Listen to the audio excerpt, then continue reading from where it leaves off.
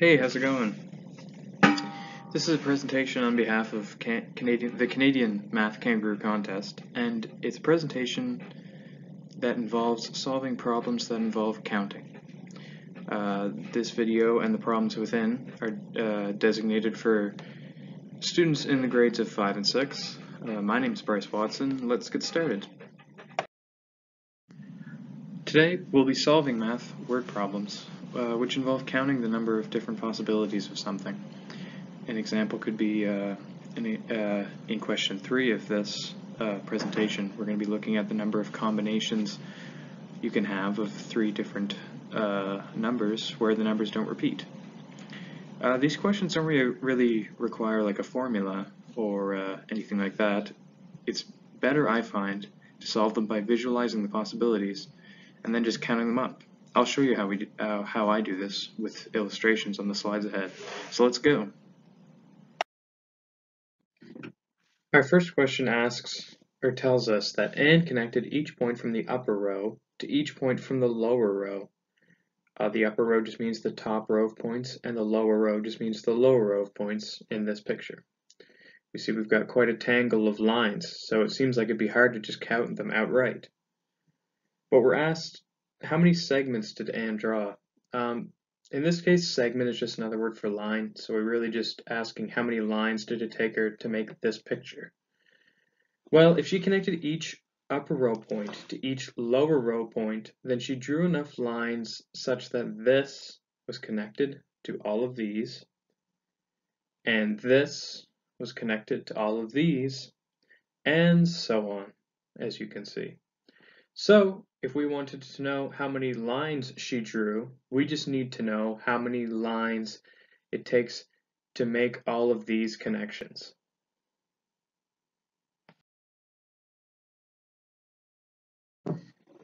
Each upper point is connected to 6 lower points.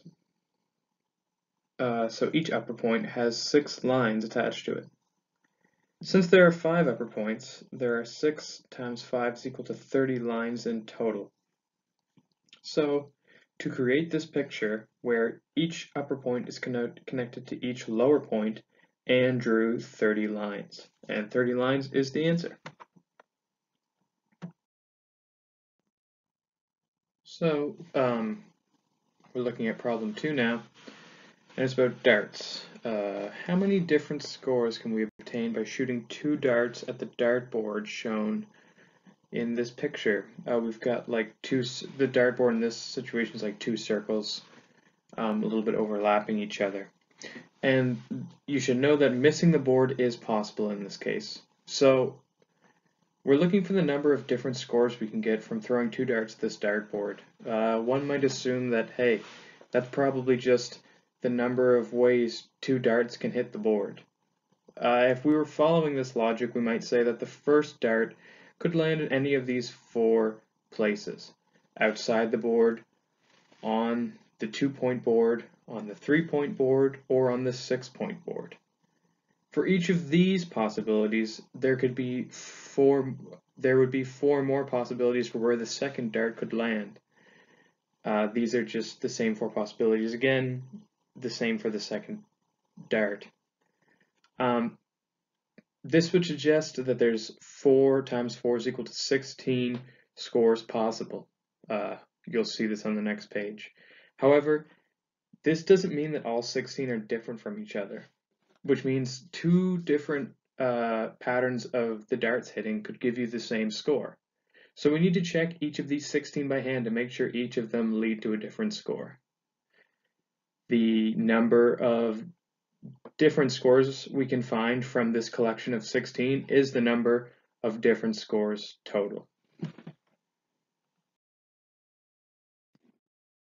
So we have 16 different possibilities, or 16 different ways I should say, for 2 darts to hit the board. And we need to find out the score for each of these, the score associated with each of these, which is just the sum of what the first dart has and the second dart, and see how many different scores we get when looking at all 16 of these. I'll show you what I mean. Here's a table, and on the left-hand side, we have where the first dart hits and the second dart hits. And on the right-hand side, we have the score, which is calculated by adding together the score of where the first dart landed and the score of where the second dart landed. So if we look through this whole list, we'll find that we have 9 different scores. Here they are right here. So that means the answer to the question is 9.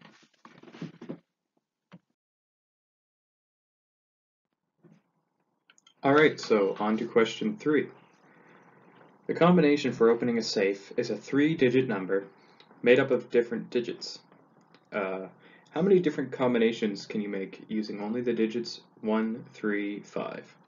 So we need to figure out how many combinations we can make for this safe that are 3 digits and can involve 1, 3, and 5, but we can't have any of those more than once. So one option might be 5, 3, 1. Or another option could be 1, 3, 5. We just need to figure out how many of these are possible. Notice that 5, 5, 1 and 3, 3, 3, for example, couldn't work because in each of these, one of the digits is being used more than once. So let's try to figure this out in the next slide. So once again, the problem at hand is that we need to find the number of different combinations we can make with 1, 3, and 5, and making sure that all the digits are different. The best way to do this is just to create a flowchart to see what different options we have. I'll show you what I mean. So if we're going to make a combination, what's our first digit going to be? Well, we have 3 options. It could be 1, 3, or 5. In each of those cases, you now only have 2 options because we've already used 1 digit and we're not allowed to use digits twice. So in each of these, there's 2 options associated. You can see them here. Now, for each case, the choice for the final digit will only be 1. There will only be 1 option because you've already used 2 digits out of the 3 you can use, and you can't use any of the digits twice. So in each case, there's 1 digit that has yet to be used. And here we see we have 6 different combinations. So this means that there's 6 different combinations we can make with 3 digits where none of the digits repeat. So the answer is 6. Ivana wants to draw flowers with 5 petals that are colored differently. She only has 2 different colors, red and yellow. How many different flowers can Ivana draw if she colors each petal using one of the 2 colors? Flowers that can be rotated to look the same are not considered. They're not considered different, I should say. As you can see down here, this flower on the left, if it's rotated clockwise, you can see that it's the same as the flower on the right. So to determine how many different flowers Ivana can draw, you need to think that each petal is either red or yellow. So that means the flower she draws is either all red or all yellow, or some combination of red and yellow. This is the same thing as saying there's 5 red petals, no red petals, or there's a some number between 0 and 5 of red petals. So if all the flowers she can draw can be categorized by the number of red petals they have, from 0 to 5. Now, for a certain number of red petals, there is more than one flower could be possible, because given a certain number of red petals and a certain number of yellow petals, we might be able to rearrange the petals so you have 2 new flowers that aren't the same if they're rotated. So the way that we're going to find the number of flowers that she can draw is by counting up the number of flowers possible with each number of red petals from 0 to 5.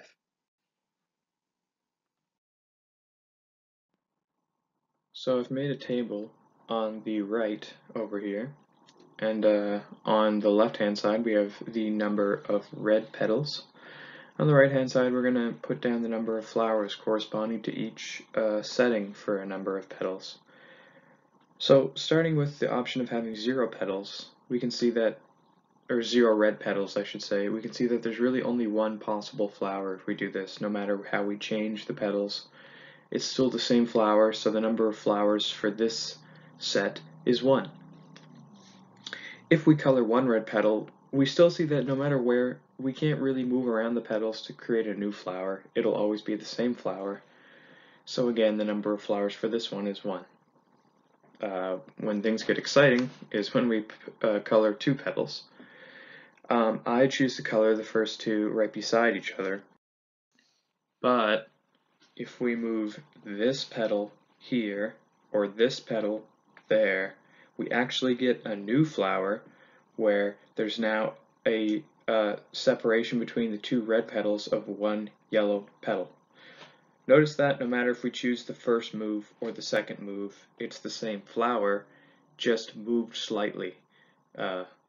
So the number of possible flowers we have for 2 red petals is therefore 2 flowers. Now let's imagine if we colored another petal. Now we have 3. Just like in the last case, if we move a petal, we see there's actually an opportunity for another flower.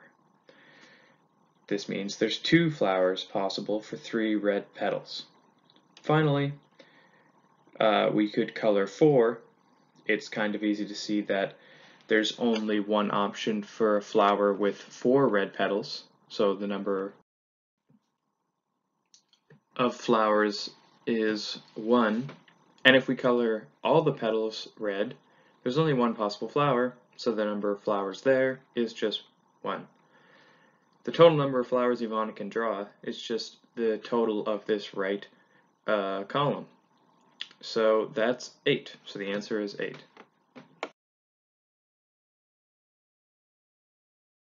A pizza shop offers a basic version of a pizza with mozzarella and tomatoes, to which 1 or 2 toppings must be added.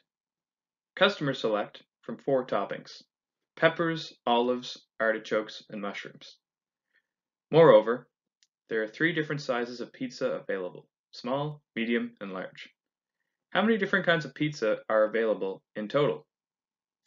So to solve this problem, like we did with the combination, we're going to create a web where we lay out the first set of choices, and then for each of those choices, there's going to be a further set of choices. And once we reach the end of that, we'll just count up the ends of this web, and this will be the number of pizzas we have. So for the first choice, we have 3 choices for pizza size. Then, for each of those choices of a size, there are 4 options to make a 1-topping pizza. You could have a pepper pizza, an olive pizza, an artichoke pizza, or a mushroom pizza. And for each of those sizes, there is also a certain number of choices for a 2-topping pizza. This number of choices for a 2-topping pizza will be determined on the next page. So let's create the web, which will eventually give us the total number of pizzas. So for our first choice, it's just the size of the pizza. We could have a small, medium, or large. So we have 3 choices for the first. For each of those, there's 4 choices for a 1-topping pizza, because you could have a mushroom only, an olive only, a pepper only, or an artichoke only. Now, for each of those, there's also a certain number of pizzas we can make that have 2 toppings.